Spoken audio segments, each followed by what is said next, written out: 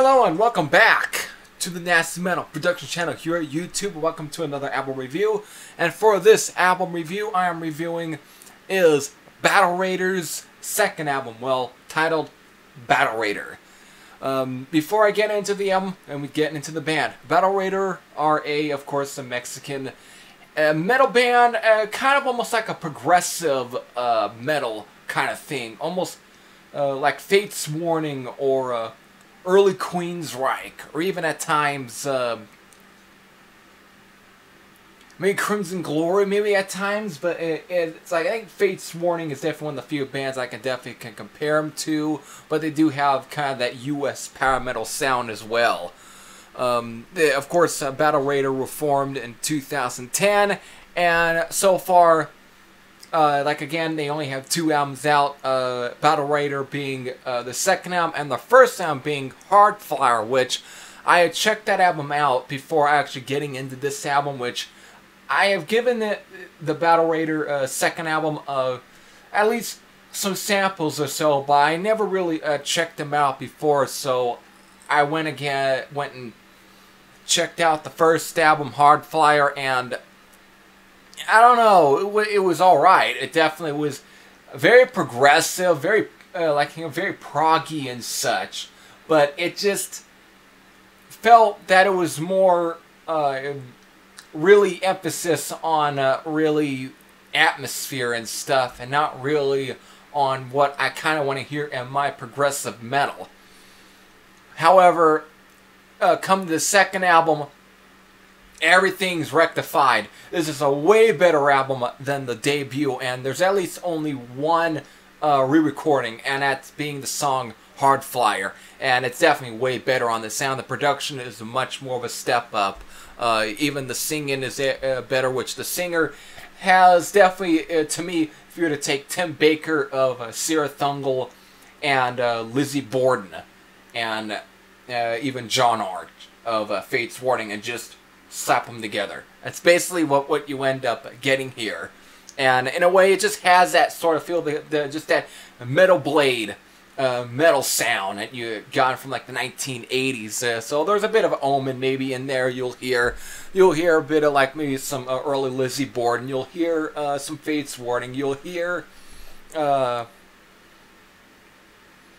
you just hear quite a bit of that in here, and that's basically some of that, like songs such as Flying Fingers, Battle Raider, Hardfire, Atlanteans of Gold, Early Fantasy, even the instrumental on here, Tartan Piper Alpha, and of course, even the very progressive song on this album that's pretty much clocking in like 9 minutes and 27 seconds, called Commander.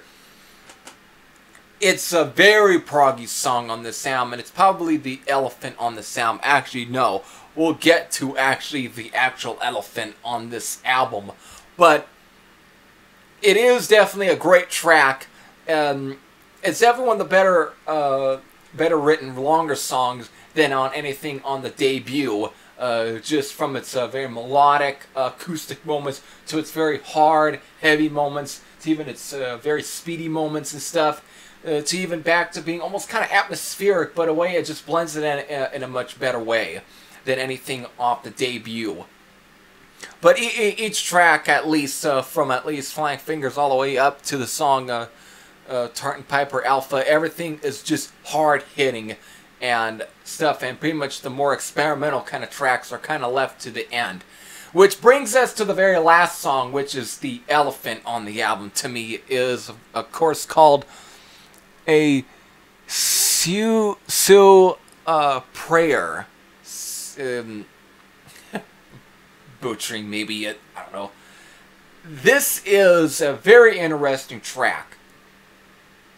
It's not electric sounding. It's very much has a power metal feel to it. It's very kind of prog-ish in its way. It's not a long song. It's like at like 6 minutes and 44 seconds, but instead of being electric guitar based, it's more acoustic, but the acoustic guitar playing is more in the electric guitar kind of notes and riffs and that, but it's all in acoustic drums, bass, and everything. It plays like your typical power metal song, but it's got more like an acoustic guitar feel to it.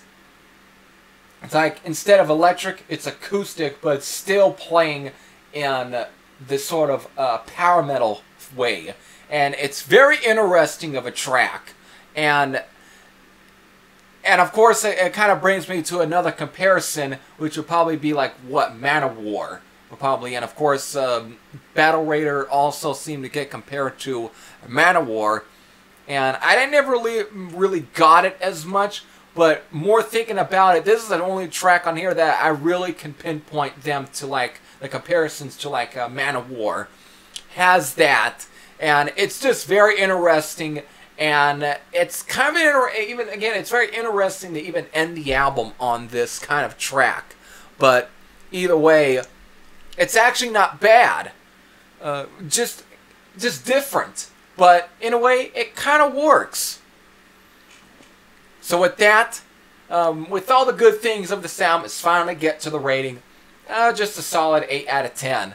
It's definitely a good album. It's definitely an improvement over the debut. And it's just good. I definitely do like to see some more from this band. I know that this band is definitely going to be very experimental. They're not your typical new wave or traditional heavy metal band. They're definitely one I can definitely see that it's definitely going to experiment quite a bit, just like how Ram is. They're just going to experiment with each time. And again, that's all I definitely want to see from this band, and see what they'll do. So, if you haven't even heard of these guys, I'll definitely link you to them, to the Bandcamp page, the Fighter Records, from there, same label that Bolito is on. I'll definitely link you to there. But if you have checked this album out, definitely let me know what you think. So, until then, that's everything. Wow, I'm getting tongue-tied.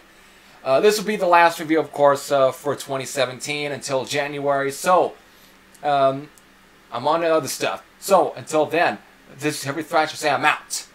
See you again real here soon. Take care.